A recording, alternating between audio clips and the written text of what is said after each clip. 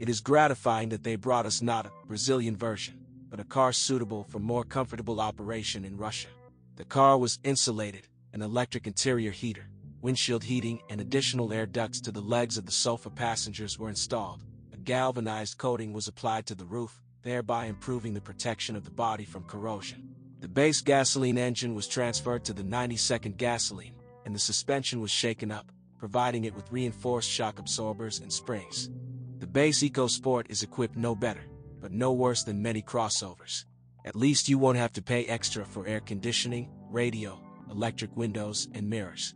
Considering that Trend allows you to order an automatic, a 6-speed robotic manual gearbox acts in its role, the basic version 1.62 WD for 1,149,000 rubles already seems to be quite a sensible purchase.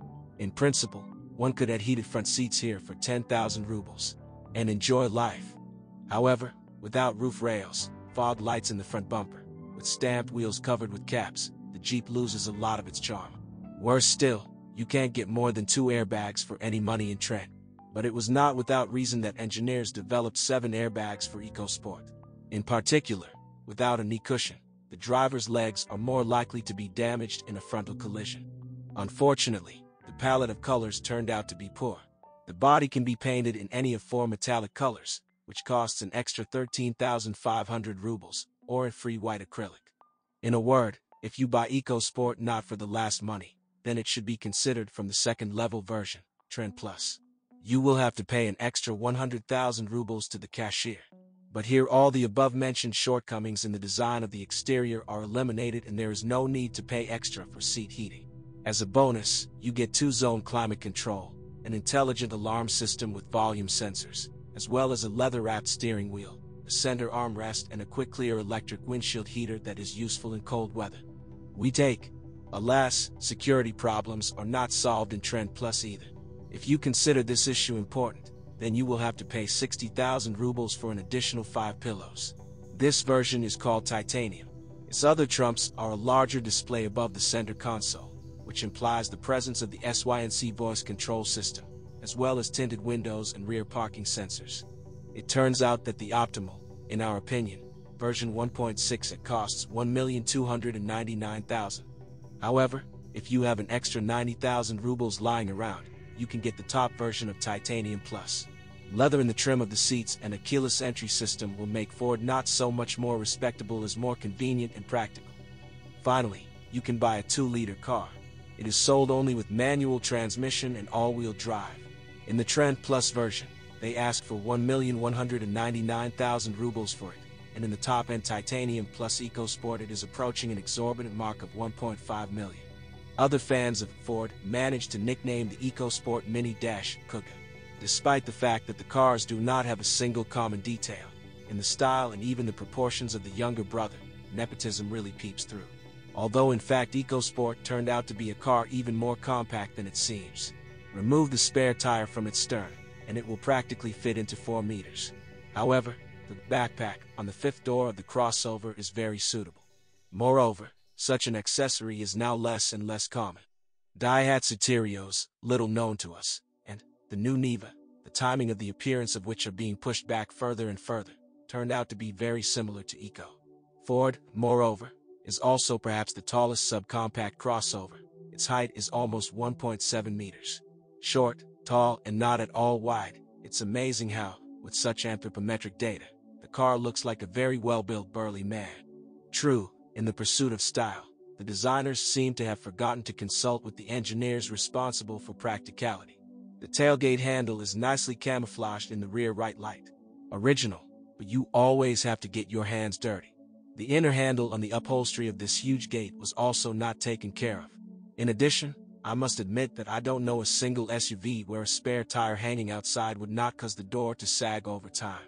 The reason for this is not only the wheel itself, but also the inevitable vibrations. There is no place for a third on the couch. The salon is frankly narrow in width, and behind a tall driver, an adult is unlikely to fit at all. Fortunately, this design predetermined a large luggage space by the standards of subcompact crossovers.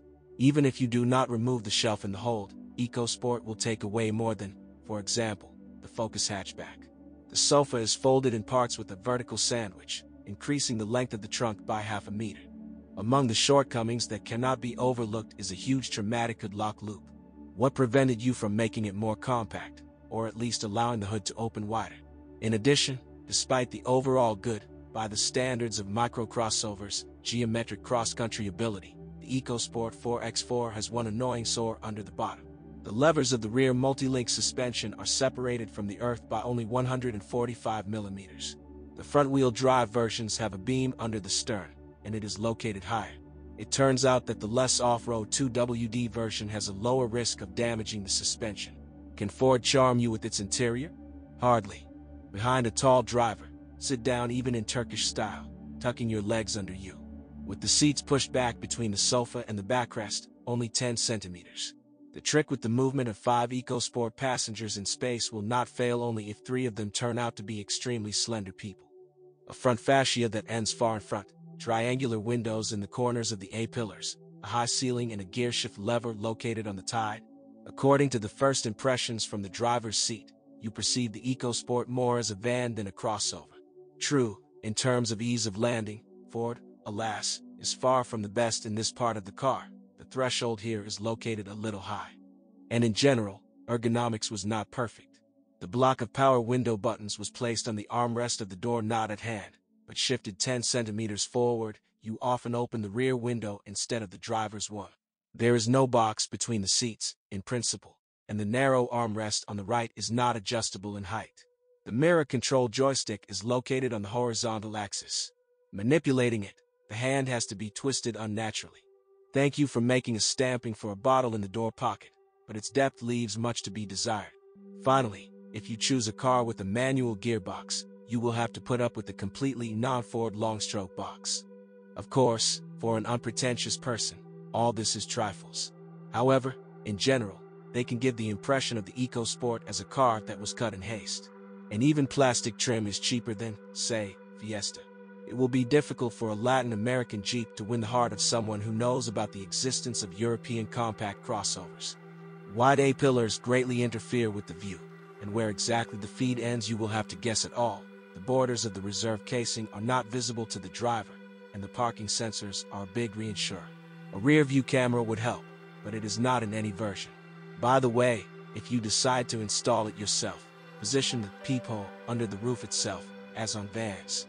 As if apologizing, the Jeep will try to please with positive features. Rustic-looking chairs have good lateral support. The USB flash drive slot is located next to the parking brake lever. The onboard computer is controlled by a convenient button on the right steering column switch.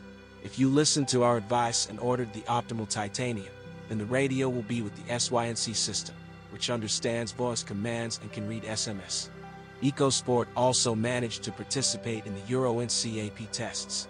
In general, experts noted its good protection in all types of collisions. However, not the best protection of the driver's legs prevented the car from becoming an honor student. Engineers installed the knee airbag after these tests. Those who know how great the Fiesta drives will not let you lie. This is one of the driver's super minus. From EcoSport I expected similar hot dashes. Alas, the most powerful 2-liter version paired with the mechanics does not seem to be any sporty. High torque motor up to medium speed leaves much to be desired. It would be nice to set the first gear shorter. Out of habit, you can stall at the start. And quick manipulations with the manual gearbox complicate the unexpectedly long strokes of the lever. The 6th gear seems generally superfluous. Even with the partial load, a barely noticeable rise forces you to move a step or two lower. In corners, the car scares with its roll, and during starts and decelerations, it sways longitudinally. Not ideal in exchange rate stability. However, here you need to make allowances for the fact that Ford has a short base and a high body. For me, this magician fails miserably for the role of an athlete. Fortunately, the steering wheel pleases with effort and information content, even on slippery surfaces. The position of the steered wheels does not remain a mystery. And if you turn off the ESP, the reins will only loosen the traction control, then the car will allow slipping with small skid angles. Yes, and Ford swallows bumps quite painlessly. There will be no knocks in the suspension. And yet this is far from a sport, a maximum of physical education. And what was my surprise when, by definition, the sluggish EcoSport 1.6 turns out to be a more nimble guy in the inter-traffic light races. The robotic box eliminates the lack of torque at low speeds. She shifts gears up in time and does not stew when moving a step or two lower. She also has a sports mode. The gas pedal becomes more responsive. The box keeps the downshift longer and generally helps in every possible way to better use the potential of the motor. Loses 1.62 liters only where you expect, at over the 100 speeds. And the main flaw of many robots, small twitches at parking speeds, has not been completely eliminated. In addition, the box turned out to be adaptive. You drive the Ford at full speed, then you decide to go smoothly, and the car will change gears with unnecessary harshness for some more time. However, only a couple of cycles of gentle starts and slowdowns are enough for the robot to adapt. Psychologically, any EcoSport sets up to turn off a flat road and go on an assault, if not slopes, then at least high curbs. On dry land, off-road exercises are well given to a car with any drive. Moreover, the 2WD version is luckier and its feed sways less. This is because such a crossover has a beam installed at the back instead of a multi-link. In addition, 4WD is almost 100 weight heavier. However, only with all leading EcoSport copes with diagonal hanging. Yes, when you have to overcome deep puddles in the spring flood, you can count on some diving abilities. The air intake of the motor is located high, and if you do not start a wave, it will do without water hammer. Just remember that door seals are not designed for deep water. They only provide dust protection. The appearance of an SUV and the availability of all-wheel drive would allow the EcoSport to take its place in the flowering field of subcompact crossovers. In the titanium 1.6 at 2WD version, it appears as a car that is well balanced in terms of comfort, handling, safety, and overall equipment level. However, the price tag of 1,299,000 rubles sounds like a sentence for him.